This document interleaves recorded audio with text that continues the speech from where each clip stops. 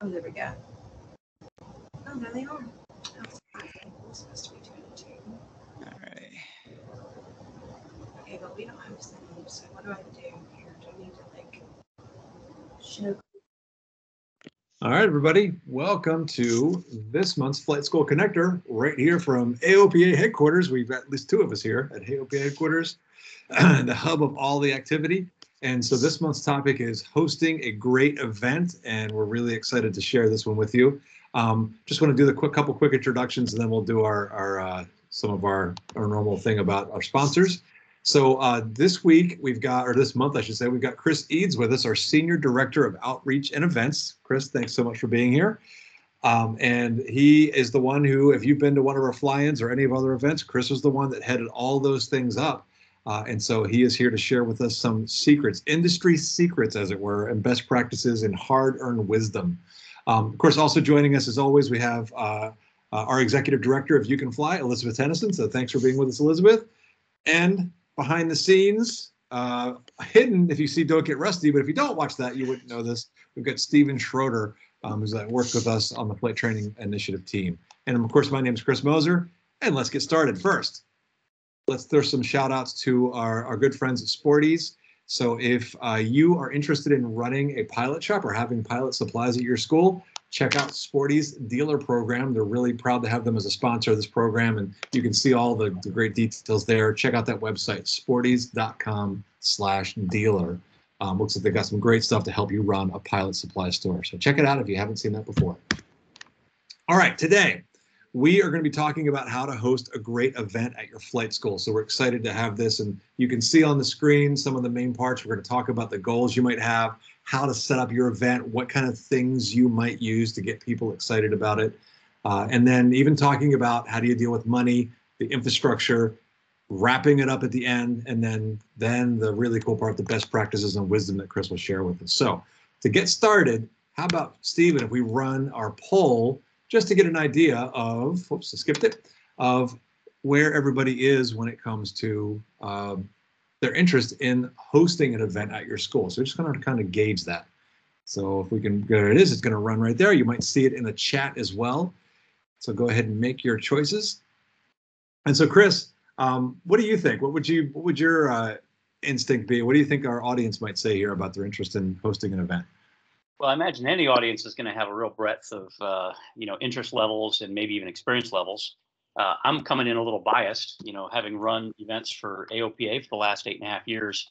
I really think they're an amazing way for airports and flight schools and businesses on an airfield to work together to really expand aviation in the local community. So my hope is everybody says they love them, but I know that there'll be a mix right here. All right, great. So we're seeing some of that in the chat. You can kind of see the results popping in, and look at that. I think you're right, Chris. Look at that. As right now, I'm seeing a trend heading your way. 54% currently saying they'd love them, do as many as possible, with the next tier down being like it. And we do have one person in there. Nope, let's go next door. So we have one person. We'll see if we can convert today. All right. Let's go ahead and we'll close that poll. We're getting an echo from you, Chris. I don't know if you can hear it. Yeah, I hear it. Maybe if everybody can make sure you have your microphone muted unless you're looking to ask a question or something.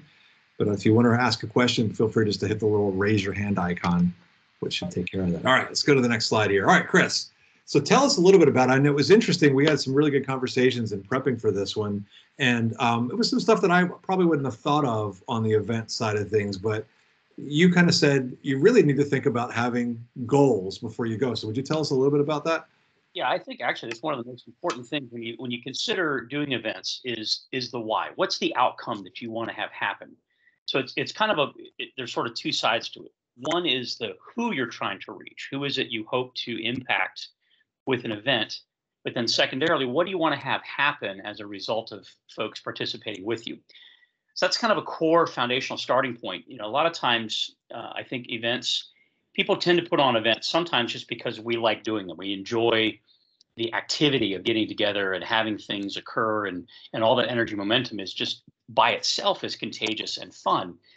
But I think if you can figure out what's your target audience, what's the demographic that you're aiming for, and what's the result?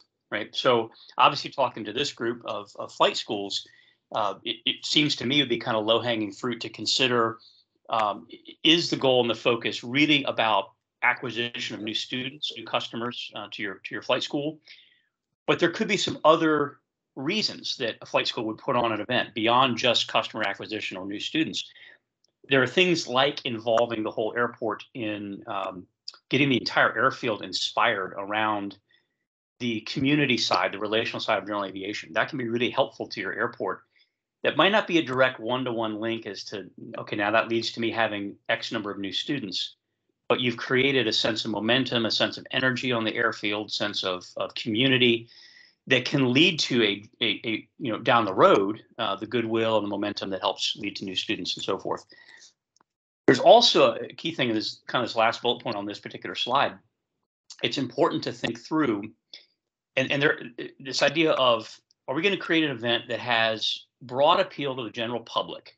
And something like that might be, say, an airport day, like come out, one and all, your goal being to reach anybody in the local community, come to the airfield, see what general aviation is all about, get a sense of bonding to that local airfield.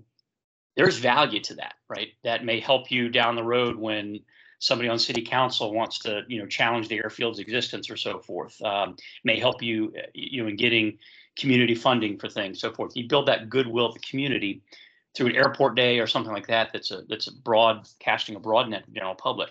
So that's one type of event that has a whole different feel versus if you're trying to go after a very focused or qualified pool of folks, where, if the goal of my event is primarily to acquire new students, well, then you may want to focus a little bit better to what are some types of events or types of activities that would draw a more qualified crowd. And I think both goals are great, and they're really helpful and very useful and good. I would make a case for all of them to be a good use of your time and resources, but to think that through as the starting point, because from there, all the other things we're going to talk about today, what you do at the event, how you do it, and how you pull it off, and how you fund it, and all those things really all flows with what am I trying to accomplish in the first place. And I love the fact that you did that too, because it's the same way that when we give instruction, we have a goal for what we want to accomplish that day. So it's that same idea of that's really going to help structure. And it sounds like it's going to help focus the activities that you would pick for that particular audience, what's going to draw them in. And I know you've got some great ideas coming up, so we're looking forward to sharing those. All right, let's go ahead and hit the next slide here. So that's the why. We want to make sure you have a goal. So then we go to that same idea, this types of events. So I know you've got tons of ideas, and maybe we'll even share some of that, but tell us about the types of events that can draw these folks in. Yeah, and so you see we've categorized them on this slide as small, medium, and large. And so think about the small. So highly focused, highly qualified audience. So I'll give you an example. This is something, Chris, you and I and the rest of the You Can Fly team worked on a couple of years ago as a pilot program. We never actually executed on the event, but we got it pretty well baked. The idea of like a one-day ground school workshop experience. In our case, we were thinking about aiming it at high schoolers, where it's sort of like a day camp kind of experience where they come in and they get all the way through all kinds of levels of kind of initial ground school, get some tours of the airport, so forth. And then in our idea, it ends with you being signed up for your first flight lesson and entering your logbook and all of that. And so in that model, we were very purposely saying we don't want more than 50 people coming to this thing. And so we put a price point on it that was pretty significant to focus it to people that are really, really interested. And that price point in our idea also funded that first flight and first logbook entry and all of that. So that's a great example where you say, okay, if I have an event goal that I want to reach qualified students, do something that is small, put a price tag on it, put an entry barrier that really tests the person's interest to coming in, and also then provides the resources to do what you want to do with it. And so something like that could be a great event. On a more medium level, I think back to something we did years ago. Elizabeth would remember this. We did a Learn to Fly Day here at Frederick, where it was really more like, it was much more akin to, say, the EAA's Young Eagles flights, where we lined up, we had like a space for like 100 and 130 or so quick 20-minute turns. We lined up several aircraft and had different pilots flying, and it was just a come out. We had hot dogs and hamburgers and fun stuff going on, and you just sign up and you get a free free discovery flight, quote unquote, little 20-minute ride around around the patch. And that was a great event. That built some community. You know, folks were able to come out, and more than the 130 that got to fly, we probably had 400 or 500 people come, and they were walking around looking at airplanes and so forth. And you know, that could be a kind of an event that's more medium sized, but it puts your flight school at the front door, the visibility that as folks come to the airport, they see, oh, this is being sponsored by XYZ Flight School. It's a really goodwill experience. People loved it. It can be good. Mm-hmm. Now, your larger events, that's the stuff we mentioned just a few minutes ago about being a fishing pool to the general public. So these are things like airport days, where you cast the net broadly. And we'll talk a little bit later about involving the entire airport community in that concept to make it an airport open house, if you will. Your flight school could still gain a lot of credibility as the lead sponsor or the organizer of the event, and it's hosted by and presented by, but it includes everybody on the airfield to be a part of that. And the value there is, of course, to expose the general public to the value of both the value of the airport, but then also expose them to the opportunities in aviation. So some of that can be helping students recognize, the potential careers in aviation, and so you cast a wide net with a large event. You get maybe several hundred or even several thousand people to come out over the course of a day to the airfield, and some small percentage will connect and move forward. What I like to tell people about these large events, and that has been where I've spent most of my career here at AOPA, is producing the really, really big stuff. I think back, we've actually done this informally around the office, and we'll be sitting in a conference room with 10 or 15 folks at AOPA and ask the question, what was it that got you interested in aviation, and how old were you? And it was something like 80-90% of the folks were doing an informal poll around the building. We were teenagers. We went to an air show. We went to some aviation event. For me, I was like 12 or 13 years old and got captured. My imagination got captured at an Air Force air show, things like that. So many people get their first passion and love of aviation through something big like this.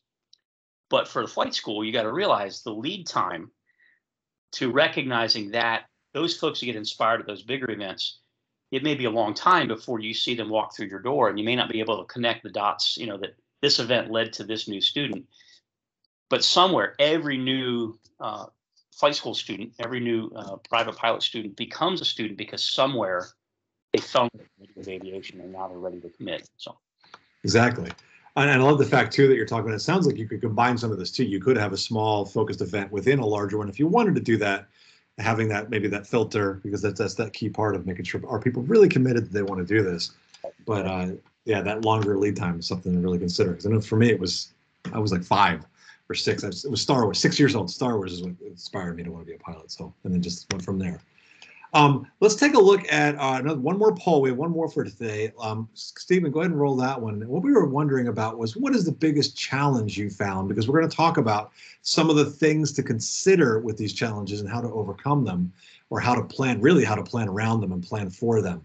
So let's see what you think. Could it be can't get the airport or community to support it? Maybe not enough staff on your school to pull it off?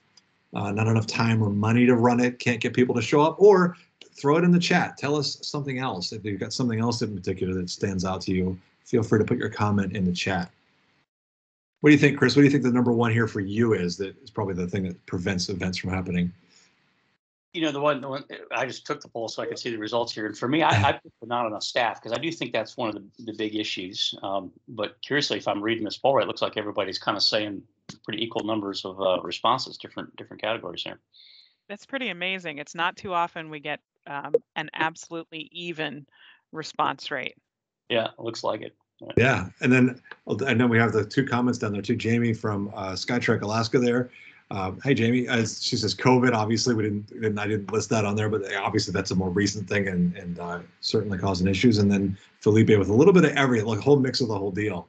So I know, Chris, you have thought about all these things, and I know one of the key things you're going to talk about is think ahead, plan ahead for this stuff. So let's go ahead and maybe talk about what these folks can do to overcome some of those challenges. The first one being, how do you get people there? How do you get people to come out? Yeah, and that really is honestly the from an exterior perspective, what makes people want to show up at the event. this becomes the most important question: is what's the content that's actually going to attract a crowd? Just having a sign on the side of the road or something I see on Facebook, hey, we're having an airport day, there's an open house. People may look at it, oh, that sounds fun, but then what's actually going to inspire them to mark it on their calendar when it comes up to the time of the event, say, hey, let's get in the car, let's drive down there and be a part of this. So you want to think about what is it that attracts folks. And I think it's different in every community, every circumstance. What do you have at your disposal as a flight school to bring forward? So, things like celebrities or influencers, really the social media influencers are a really, really big deal these days. So if you've got someone in your network that, you could attract to say, hey, would you come be a part of this? That may really help. And Chris, if I may on that one, do you, knowing what you know about that and doing it at our events, is there something they can do at a smaller scale that would, like, how would you get an influencer for something on a smaller scale for a school? Yeah, and that's one of the challenges. It's sort of like it's, who you know, right? So if you are connected personally with someone who is somewhat of an influencer, either in your local community or on the broader national level, that's where you're probably going to have some traction to get someone who's already a friend of you that, they know you and they like what you're up to, get their involvement, get them to help post. So, some of that, there may be some local folks that are, more as a local celebrity. That could even be something like a popular local band, for example, that your community would go, oh yeah, I love it when so-and-so plays at the winery or the brewery or whatever. If you could recruit them to come and play, the point here with this bullet point, we're looking for who in your network that has a network of their own that they're helping promote to people that follow them to come join you at the event because they're going to be there. That's, that's a key part to helping attract the crowd. But don't fear if you don't have that. What you do have, every one of us has flight school, we have access to aircraft. And I think we who are around this all day long tend to forget how, if I could use the word, maybe intoxicating it is. The word mixed with aviation, but it's one comes to mind. The idea of the sitting inside the cockpit of a Cessna 172 and all the sights and sounds and smells that go with that. To us, that's super, super common and every day. But for somebody who hasn't ever gotten to do that before, but is kind of interested in airplanes, we forget how powerful it is the first time you get to walk up and touch an aluminum wing and sit in the cockpit and so forth. So my point here is don't underestimate the power to your local community, especially to young people, simply having the experience of being able to get around airplanes and sit in them and pull the control yoke for the first time and those things. All that's really, really powerful to non-aviators that have some level of curiosity. And we tend to forget that because we see this stuff for multiple hours a day. Other things you can create experiences, whether it's getting to watch demonstration flights. This next bullet point here would be for, smaller groups being able to get a tour of your air traffic control facility, presentations, seminars that can be done. Chris, you at our fly-ins, you put together a seminar that was, I think we called it just "You Can Be a Pilot," and it was simply an introductory that anybody can be a pilot, and here's what's involved. And I was amazed every time you put that presentation on, the dozens and dozens and sometimes hundreds of folks that would come to that presentation. It just seemed like it was really electric. Again, one of those we tend to think is so simplistic because of what we do all day long and what we're around it all day long. But for newcomers to aviation, that's the stuff they're just eating up, right? So, you have those kinds of things. Food is always a major part of any good event. I don't know what it is about human beings, but we like to eat about every 3 hours. And so, mixing food into whatever you do, whether it's as simple as a pancake breakfast or something fancier, like I've seen some really successful events that have done, a taste of your town, right? And get your local barbecue people to do a barbecue cook-off, or you have little tasting stations where you got the Chinese food and you got the barbecue food and you got the, whatever it is, different restaurants or whatnot come out. You could do a lot of great things that way. Food trucks are super popular these days. We've had a lot of success with that. One thing I would mention about food trucks is they tend to be slow. So if the food trucks are your meal solution, think about it being on a flow. One big mistake we made our first year of big events is we had a 45-minute lunch break scheduled into the day's activities. Everybody went to the food trucks, and you can't get through a food truck if everybody's there at the same time frame, right? So we figured, oh, what we need to do is put the food trucks, for a 3 or 4 hour period, and then have no break in our programming. So there's always something going on. So some portion of the crowd is in programming while others take a break to go get lunch and so forth. So things like that are just are thoughts to consider around the concept of food. And the one thing I know you mentioned too is that point about it, it's like one thing to consider is getting the fast food to come out. Although I would warn, don't bring out Chick-fil-A if you're doing a food tasting, because that'll be the most popular one.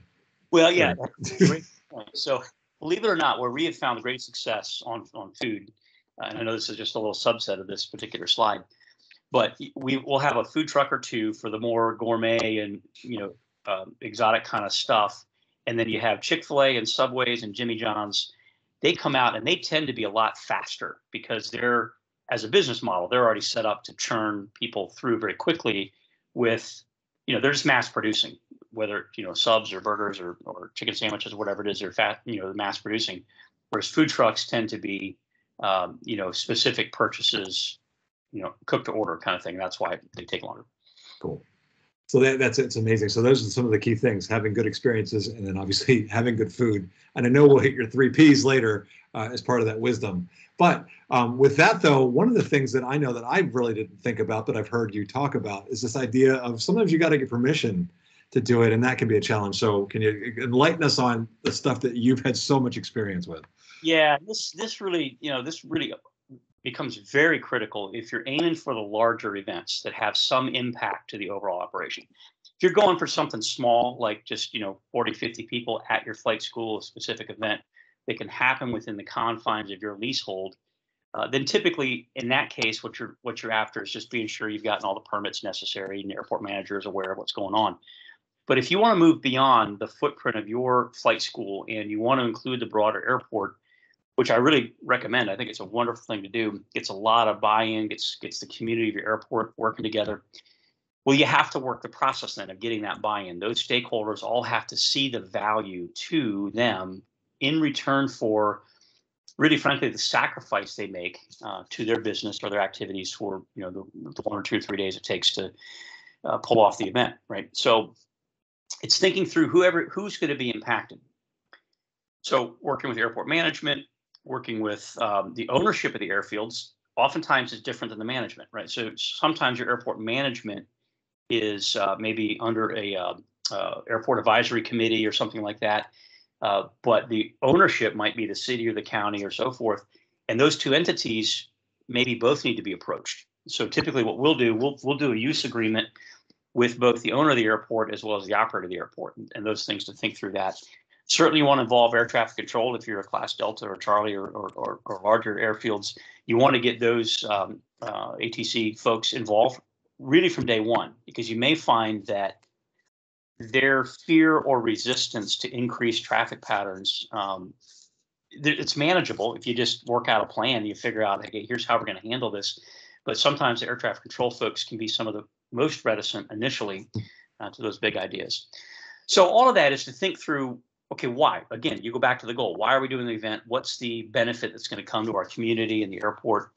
And if you meet with those leaders up front before you've committed to do the event, if you say, hey, I'm thinking about doing this. Here's why I think it's be a big value to the airfield, to our community. Would you help me figure out how to do it right? So if you put them in a driver's seat where they get a say in helping you figure out what are going to be the potential pitfalls and barriers, as well as coming up with solutions, right, it helps everybody. An airport manager's biggest concern is going to be other tenants and businesses on the airfield. You guys understand this as business owners. You're not going to want your business disrupted by an event where you lose money on a given day because you can't conduct your business. So like a foundational value that AOPA uses when we're putting together an event is we try to understand what are all the business activities on the airfield, what are all the typical tenant activities on the airfield, and we 100% want to preserve that. We never want to create a scenario where a tenant can't go fly on a given day because we blocked their hangar in and they can't get out or so forth. So we try to understand all that and come up with strategies to mitigate anything that would impede people's business and activities. And that helps them. If they see you taking that kind of effort, then they're going to be more excited to get behind you and help out, so forth. And I'd imagine in some of those cases too, you try to include them, right, to get their support. Yeah. Yeah, and that really is about helping. It's next bullet point here. You know, creating a perceived value, helping them recognize the long-term. I use the phrase marketing opportunity for the airport local area and the businesses that are there. But you know, part of it's that concept of exposure and goodwill. That if the general public gets exposed in a positive way to the airfield, they get to see what happens at that airport. They get to walk up and touch the wing of that airplane, or they get to sit inside the local, emergency response helicopter, and they get to meet the folks that fly the police helicopter or whatever it is. All those things that the general public just loves this stuff, and it creates that sense of goodwill. Well, there's long-term benefits to your airport, to your local community on these things.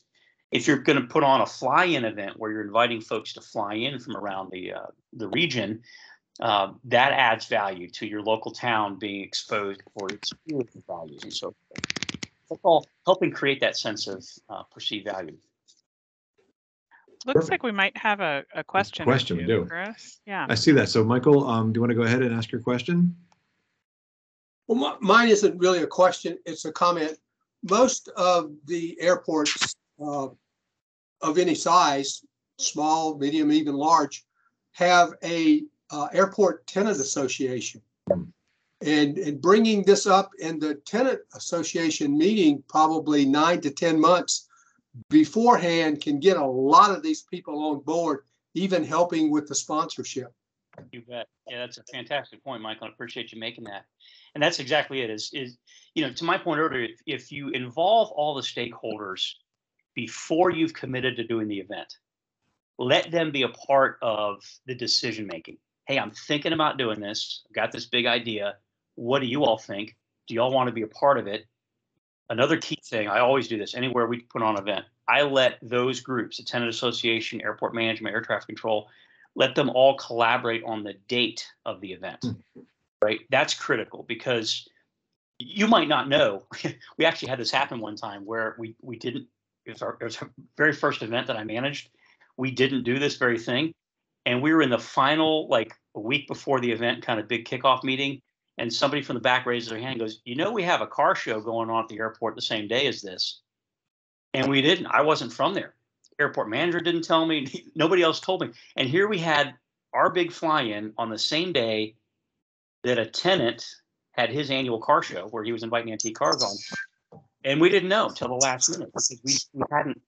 So Chris said every point here has a lesson learned in it. So all folks in the community at large. Airport Tenant Association is a perfect one to add to that list.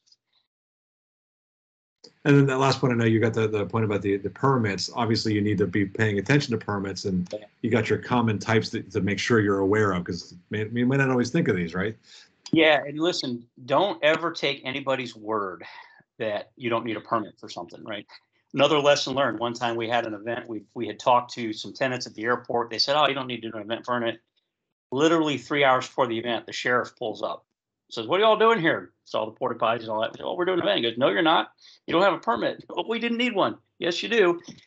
Thankfully, he was a nice sheriff. Took us with him down to the city office and got it done in about 30 minutes. So here's my advice: no matter how big or small your event is, call your local city or county, whichever you're in, and ask the question, "I'm going to do this event. Here's how many people will be there. Here's what the event is. What permits do I need?" And be sure you've got an official response from some of your local government. A lot of times you don't need them. If it's a small event, they're just going to say, "Hey, thanks for telling us. Have a good time." But a lot of times you are going to need a permit. And usually there's a 60 to 90 day minimum time period, right? So if you come calling too late, you could get in trouble. So sometimes they're going to want a food permit. If it's, if you're going to have food trucks, they may just simply want to see the food permit certificates from the food truck companies. If you're doing any kind of setting up of any infrastructure, tents or so forth, likely your fire marshal is going to want to be a part of that and come out and do an inspection, be sure you got your fire extinguishers and all that. Your most common event is going to be an event permit that your local town or county is going to require. And a lot of that is just you're filling out paperwork to say, here's what we're going to do. Here's how we've thought through the questions they want to know. How are you handling crowd control? How are you handling security? Is there going to be alcohol there? Those kinds of things. So just best thing to do is call your front door of your county or city office and go, "Hey, here's what I'm up to. What permits do I need?" and do that at least if you can 6 months out, and that's going to save yourselves a lot of headache. Cool. All right. I know we need to move on, but Chris, I think that you raised something that's going to be a good point for people. How I want to plan a modest event. How far out do I have to start doing all this? You know, best practice if it's going to be a really big event. So let's start big. So if you're going to be in the 1,000, 2,000, 5,000 person thing, so it's like a big airport days or so forth. A really good rule of thumb would be about an 18-month planning cycle on that. And then you kind of work your way down the smaller you get. So if you're going to be doing a modest event, medium-sized airport day, local community thing, give yourself, 8 months, 10 months. If you're doing something small, just a very niche market kind of thing, still give yourself 6 months, right? And you can do it faster. We've even pulled off events in 4 months time kind of thing, but we're seasoned event folks. We kind of know all the questions asked quickly and so forth. But your longest term time horizon stuff is going to be about permitting and getting buy-in from stakeholders, everything that's on this particular slide. Work that process as far out as you can. If you've got a big idea to do something with a shorter time frame, just be sure you jump really quickly to management, people in stakeholder positions and permitting positions, and just find out if there are any minimum timeframes involved. Cool. All right. So we got about 15 minutes. We were hoping for the presentation. Let's go ahead and we'll move on to the next slide. And this one gets into how do you pay for it? Because obviously this can get expensive. So can you give us some ideas on models there? Yeah, nothing in life is free, right? So really, there's kind of three ways in the funding. Either you just pay for it all yourself, right? So that, obviously nobody wants to hear that, right? Because you guys want to make money, not spend it, right? The other two ways is you can get it sponsored, where you get folks to contribute to you and be a part of the event. And then there's tickets. You can always pass cost on to your attendees. I do find the latter there, ticket prices, you got to have a really, really good program to charge enough money. It's like, I don't think tickets typically don't self-fund the event unless it's something really small. For example, we had real success at one of our programs here locally in the Frederick, Maryland area, where we were doing movie nights at our hangar. Goal of about 100 folks, and we were showing aviation themed movies and hot dogs and hamburgers. Something like that was real simple. All we had to pay for was the hot dogs, hamburgers, and the staff that was going to be there to keep everything going. So we were able to charge enough to the attendee that it was a break even, right? But you start getting into bigger stuff where you need to set up infrastructure, you need to put up signs, you need to get tents or porta potties or those things. That stuff starts getting more expensive. So you may want to look at developing sponsors for the event, and maybe it's a combination. You charge something of attendees and you have sponsors. Sponsors typically are going to want stuff in return. They're going to want exposure in return. So thinking about what exposure you can give them, social media posts, those kinds of things, name recognition, signage, those things are all things that sponsors tend to like. You do want to do a good budget on what your costs are going to be. So think through everything. What's food going to cost me?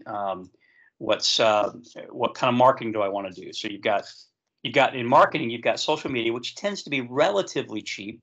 Either you do it for your own channels, your influencers channels, or you can buy positions in social media, but really, frankly, for not that much money. I think we spend a couple $100 on purchasing social media ads, in our local community for stuff. It doesn't cost a lot. You get some really good positions there.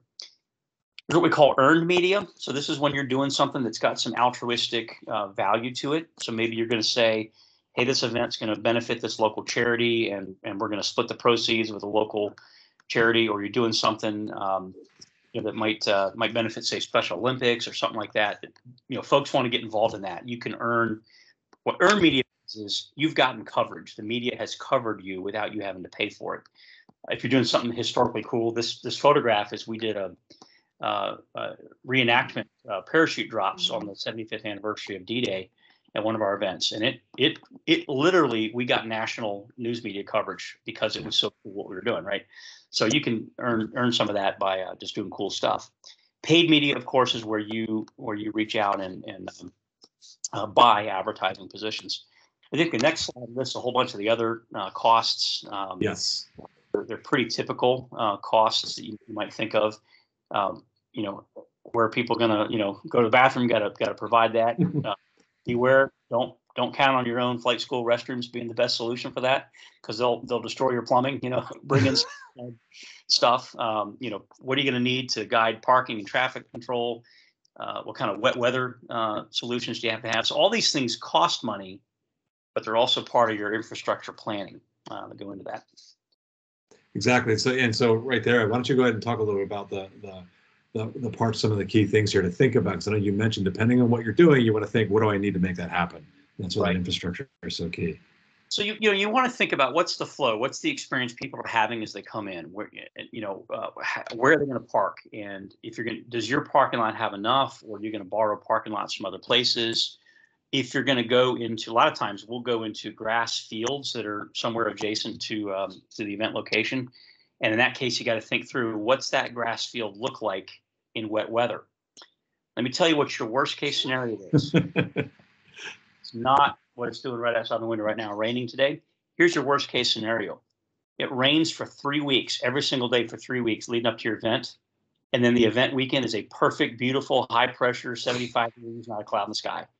That's your worst case scenario, because your ground is saturated, but the weather's great and everybody wants to come out on the event day.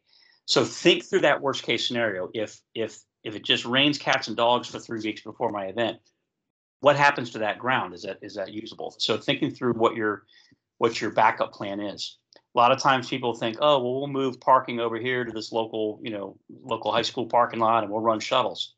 Cool.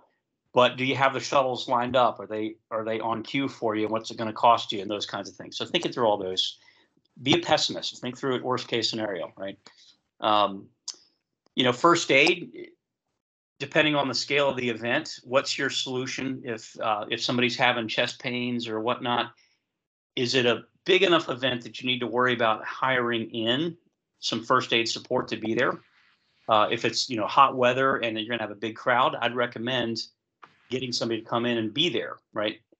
Sometimes you could call the local hospital or something like that and say, hey, you want to come down and do a blood drive? You want to do sometimes ambulance crews will want to come and just they'll do a public, what's that? What am I thinking of? Where you just a public awareness kind of thing where they're Right.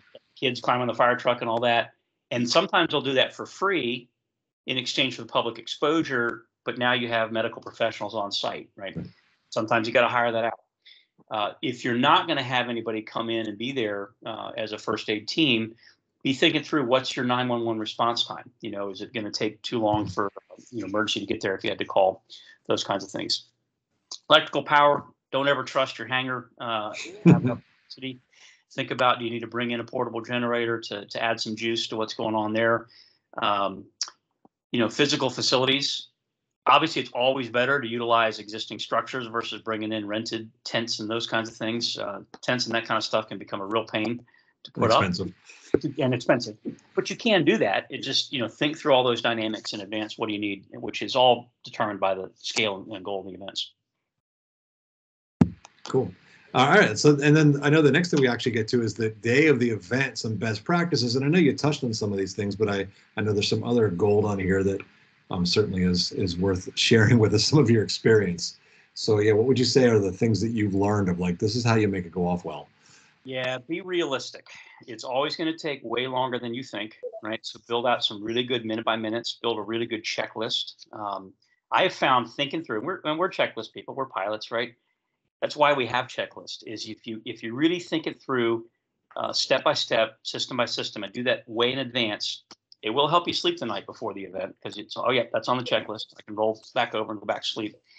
But have a minute by minute, both in your pre-production and your event while it's on it. And Chris, can you just take a moment too, because these folks may not have seen it. We've seen your minute by minutes, but can you just describe briefly what that minute by minute thing is? Because I don't think people realize the scale of that. Yeah, so literally, of course, we're thinking, our big events that are in the multiple thousand attendee kind of thing. My minute by minute literally is, okay, move the trash cans to this spot at this time. I wish I could show you a sample. I should have had it pulled up on screen to give you. Email us and we'll be happy to, I'll send you one. But it's, I think through literally every single step. When am I putting the parking signs out? What time are the porta potties being delivered? Do I have those mapped out where they're going to go, so that when the porta potties show up, and I'm not available to catch the guy, I can hand it to one of my, partners and say, hey, can you go catch the porta potty guy? Be sure they go here. Think through literally every single step. When's it happening? Get it lined up in sequence. And then I carry that around on the event, and I'm crossing them off, and I see what's delayed, what's not. Just you want to have everything that's going to happen. Don't count on your brain to remember it all. Literally write it all out line by line, and it's going to take longer than you think. Note here: be sure that spaces are available. We've gotten bit by this before, where we'll talk to a local maintenance shop or whatever. Say, hey, can we borrow your hangar on Saturday for this pancake breakfast? And I'm like, oh, sure, great. But wait a minute, I need to set up the night before, which means you've got to wrap up your business and clear those aircraft out the night before. And sometimes people say, oh, no problem, an hour on Saturday morning. They're thinking one thing about how much time you're going to use their space when you're thinking something else. So be sure that you're communicating those types of things for that. So we already talked about parking, what weather strategy. Do you have enough help? Think through what's it going to take. If you're having a fly-in, how many aircraft are coming in? Can they be handled through normal operations, through your FBO or even flight school, the marshaling and parking stuff? Or do you need to get extra help in? Whether that's recruiting volunteers, maybe get your local EAA chapter or something like that. A CAP chapters can be great for helping marshal if the students are well trained. So just be thinking through what's it going to take to get everybody parked. Talk about emergency response time, communication, have a communication plan among your team, whether it's just cell phones, which in the heat of an event, you're probably not going to want to be answering your cell phone because you've also got that guy calling about your automobile warranty. You don't want to have to answer that call, right? So get two-way radios is a really good tool to use for that kind of stuff. This little note here about people 1 hour before you need them. Get your crew there an hour earlier than you think you need them because people always start showing up early and stuff takes longer and those kinds of things. So those are just some quick best practices that we thought through. And he's right, though, because I know I've been at the fly-ins and we're always amazed we have to get there at 6 a.m. or 7 a.m. And you guys have already been there and people are there already. You're like, it doesn't start till 8 or 9 or The crazy, particularly volunteers, this happens at our events all the time. So we'll say for example, the volunteer shift starts at 8 o'clock. So my team wants to show up at 7:45. I'm like, nope, got to be there at 7. Why? Well, because at 7:10, the first volunteer is walking in from the parking lot going, I'm here. Like, well, yeah, we don't start for another 45 minutes, right? But people show up early. So your leadership team needs to be there always like an hour or more before you think you need to be there. It's kind of a good rule of thumb. Fair enough. Good. I know this next part we have, this always amazed me too at the fly-ins. I'm trying to get it to click and hopefully there it goes. I missed it. Is the part about for the post-event practices, you actually do that in the pre-planning, right? You don't do it afterwards. So can you share with us some of the stuff there? Yeah, I'll give you a real-time example. So we did an event on August 27th in Manassas, Virginia, right down the road. And because we did not write our thank you notes and get them ordered and the fruit baskets ordered for the airport management before the event got done and we went on to the next event. And here we are October 6th and I still haven't sent a thank you note to the airport manager. And I'm embarrassed, right? But we fixed it for the next event. We had all that pre-ordered, preset before the event started. Things like that. Just think through, what do I need to do when the event is over and do it before the event? Because reality is that event ends, you're tired, you want to go home, you've been there for 20 hours. You need to go see your family, and then it just falls by the wayside. And you forget to do it. And here I am, October 6th, and I still haven't said thank you to our airport manager from August 27th. It's on my to-do list today, but it's there because so do what you can. Be sure that you're really thanking folks and you're planning the cleanup well, and you're leaving the facility better than you found it. Cool. And then of course like you just said, leave it better than you found it. And I know the last bit was wrapping up some of the wisdom that you've learned. And there's a lot on this, I know, because there was a lot of wisdom you shared. So maybe hit some of these key points here, because we do want to, we'll give time in just a minute or two for folks to give it. But Chris, share this stuff with us because this is all gold. Right. So I'm going to be a little crass here, so forgive me for this. But I say this to all my event planning teams from day one. The most important thing, 3 Ps. If people can park their car, they can pee, and they can pig out, they're going to be happy, right? But if they can't do one of those three things, your event could be golden.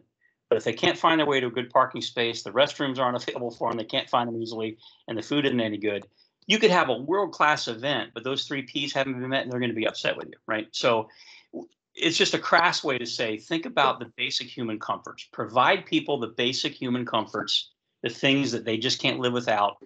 Get that done right.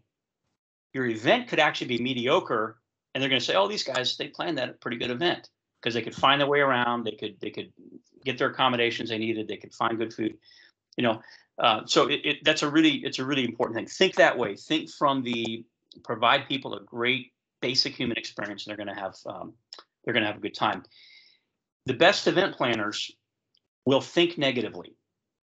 I am constantly thinking through, where could something go wrong? I'm trying to find the fail points before they happen. So I'll have one or two contingencies in my hip pocket to try to solve the problem. So I literally think about every single component. What could go wrong? Porta potties. Oh, what could go wrong with porta potties? They didn't get cleaned out the night before, or they run out of toilet paper. Just think through what's going to be bad about it. So then you have a plan in place to solve the problems before they occur, so forth. Having a good central information point at the event for people to come ask questions, and there's somebody there knowledgeable, is important. We start our teardown right as soon as the event opens. We start the process quietly figuring out the backup. We have the backup plan figured out, and we're pre-staging stuff, and we're looking at, like, when is that sign no longer necessary, and it quietly disappears. We do as much of the teardown while the event is happening as you can do without getting caught doing it, so that when you get to the end of the event and all your volunteers are tired and your staff's tired and everyone wants to go home, that pack up can go real quick because we've done as much pre-staging in advance and to maximize our energy. Signage, you can never have enough signage. Think about when you go to someplace you've never been before, a concert venue or a big airport or a shopping mall, if they have those anymore. And think about how big and bold the signage is, and think through that.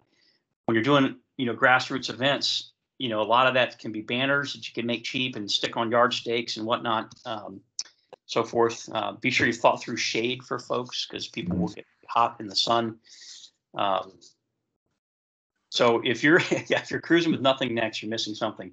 If you're not stressed out about the next thing in the pipeline, you're probably not thinking through what's coming at you. You've missed that fail point, right? So cool. All right. So what we'd like to do is we've got about 12 minutes left, because we want to make sure we end right on time, just to keep you folks on schedule, because we know you're busy. But we wanted to make sure we give an opportunity for some questions and answers in case you have any. And also here are the emails for Chris, who unfortunately we just found out is moving on to another position outside of AOPA. So hopefully he'll still be around to help us a little bit, but we just found this out this week. But his person is taking over. It was kind of his second in command, Elizabeth O'Connell, who is obviously out busy planning an event right now, I believe, running something. She is available too. So you can take both of these emails down, and if you have any questions, you want to see a sample, these are the folks to contact. But I'd love to hear any questions. Go ahead, Chris. Yeah, so I'm going to be at AOPA through October 15th. So that email address is still good for another week and a half. Would love to answer any questions you guys have directly. And then Elizabeth, my colleague, is taking my job here on October 18th. I'd love to hear from you. So, but we can talk now too. What do you got? Yeah, so feel free, if you have any questions, just raise your hand. If you want to put one in the chat, we would welcome that. And while we're giving you time for that, just a little look ahead. Don't forget, we'll be back here at the same time next month, and let us know if you have any topics. Here we go. Does AOPA offer any help with setting up an event out at a local airport?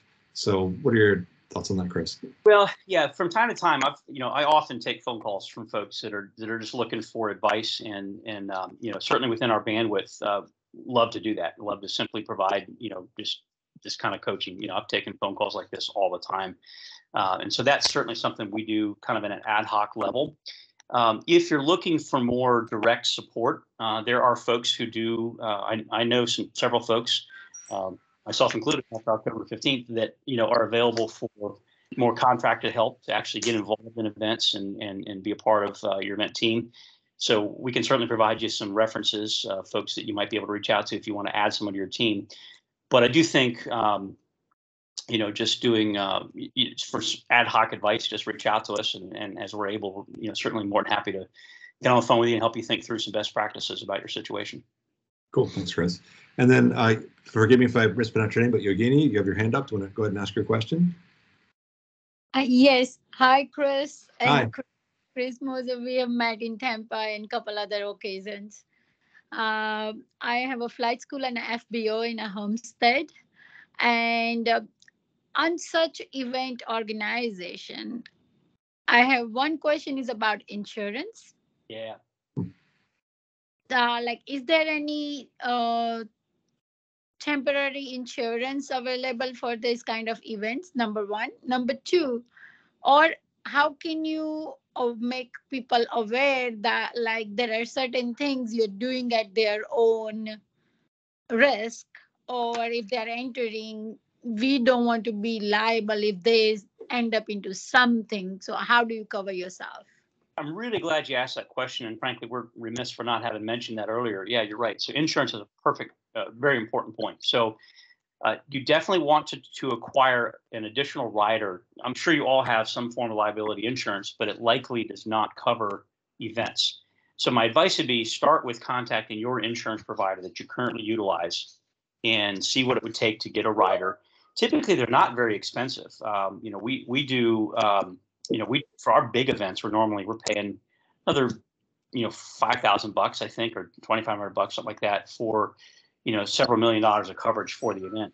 And that's for us doing really, really big scale stuff. If you're doing smaller things, I'm sure it'd be much cheaper. So I'd advise you to reach out to your insurance provider and see what they would recommend.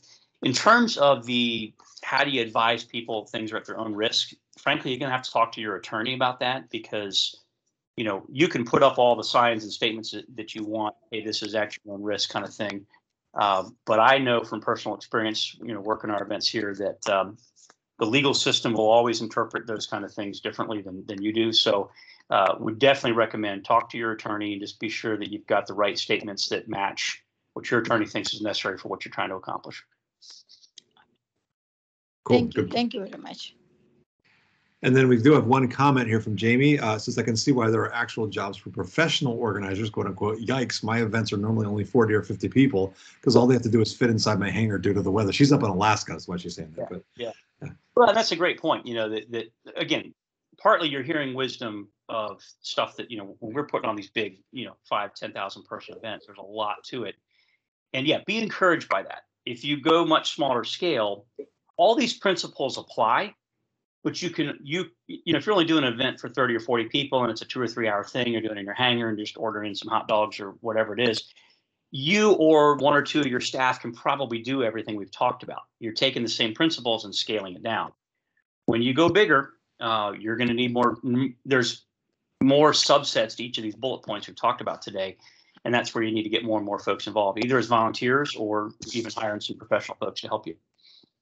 And one of the key things I know that you mentioned earlier on, Chris, too, is the part when we were discussing was with the volunteers. The key thing you did was trying to get things ready and planned for the end of the event, because you can lose them very quickly at the end of the event. Because like you said, can you maybe touch on that just a second as a little reminder? Yeah, my experience is, we'll plan an event, and obviously the teardown and cleanup is just as important as the setup, because you want to leave the airfield in as good a shape as it was, and you want to hand everything back over to whoever's owns the space on time, right? So typically you're going to put together some group of folks, volunteers or staff, they're going to be responsible to help you tear down and clean up. And inevitably, they all want to leave, right? Because we're all tired. We've been there all day. It's hot. I'm sweaty. I'm hungry, whatever it is. And so thinking through that tear down process, get it really well scripted and get everybody briefed on what their responsibilities are beforehand will help you retain everyone's focus on the cleanup process. I can't tell you a number of times I've ended up, by myself or with just 1 or 2 of my staff for hours after I thought we were going to be done, because we lost everybody. They quit too early because we didn't have stuff lined up, for them. At the end of an event, if somebody doesn't have what's next on a little checklist they're looking at, they're going to say, well, I guess we're done. And they're going to take off, and you got a field full of trash or whatever you haven't gotten to yet. So thinking those things through quickly, in advance, so everybody's ready to work through it's real important. So I see we've got another question here from Catherine. So hey, Catherine, it says, how do you gauge how many people might show up to get you a head count on food if you don't sell the tickets per se? Yeah, that's a really, really important point. Beware of open invite events that you don't have any way to collect who all's coming. So, for many, many years, AOPA, we did our events as free events, open to the public, just come on out. But we asked everybody to RSVP. We created this little online, you can do, smart sheet or something online that's cheap to acquire, give everybody a link. If it's a free event, here's what you can count on. You'll have twice the number of people show up than RSVP, right? So you can just double your numbers and say, okay, this is pretty likely. Always factor weather in, that what you predict under good weather will be less under bad weather. If you sell tickets, that's another way to do it, is everybody has to buy a ticket to get in, sell them in advance, those kinds of things. We're seeing whether we've done pre-sale tickets, but you can also buy them at the door, or we do a free event. We typically see RSVPs or purchases really only be about half of the actual turnout in good weather. It's pretty rare. Like, we just actually did an event cycle this year where we said pre-event registration required, no walk-ups permitted, because we were really concerned in the COVID era. We wanted to keep the attendance limited. So we did a thing where you have to buy your ticket in advance and we won't accept walk-ups. Now, the dirty secret was we would accept a walk-up at the door, but in telling them we wouldn't, it really restricted it to we still only had a handful of folks walk up, go, hey, can I come in? So those are challenges. Predicting the crowd is really, really a challenge that you want to pay close attention to. Find some way to get RSVPs, and then you can count on if you're going to allow walk-ups, you can count on probably twice the crowd than registered. Cool. Well, we are coming to the end of our hour here, and I just want to be respectful of everyone's time. So, Chris, I want to thank you so much for coming on and sharing all this experience that you've had with all of us. And then don't forget, everybody, we've got the emails right there as well, in case you wanted to see those. And yep, Chris, go ahead. I'm looking at Elizabeth's email. I think for her email, don't put the apostrophe in there. Okay. Yeah, that if you put the apostrophe, it'll bounce back at you. Her name has the apostrophe, but not the email address. Gotcha. Yeah, I was looking at this. Yeah. Yeah, don't hesitate to reach out. Cool. And so again, thank you everybody for being here. We'll see you here next month with another great topic. So look out for those reminders coming up. And I guess let's go ahead and wrap it up. Stephen, thank you all so much, and we'll see you next time. Thank you, guys. Thanks for the great event. Thank you, Felipe. Thank you. Thanks, everybody. Thanks.